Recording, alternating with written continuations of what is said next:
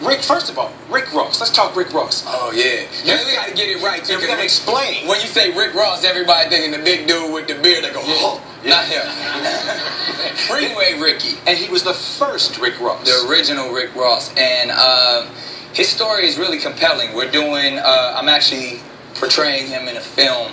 And, you know, it was a shock to a lot of people because it is about the story of a young drug kingpin from the 80s into actually to present day. But interestingly enough, this story has much more to do than just with the typical drug dealing story. It deals with, you know, the United States and where we were at the time, to where our communities were flooded with crack cocaine. And, you know, a lot of people say, man, how can Nick Cannon play a drug kingpin? But if you know Freeway Rick, he's an upstanding, nice, regular guy that instead of going to college, you know, there was another opportunity came his way for him to provide for his family. So at the time, it seemed like, you know, this wasn't a bad kid. This was a kid who played tennis after school and had the opportunity, and he took it, and now ended up having getting life in prison. And then he was illiterate in prison, but taught himself to read and fought his case from prison to figure out a way that the system had done him dirty. And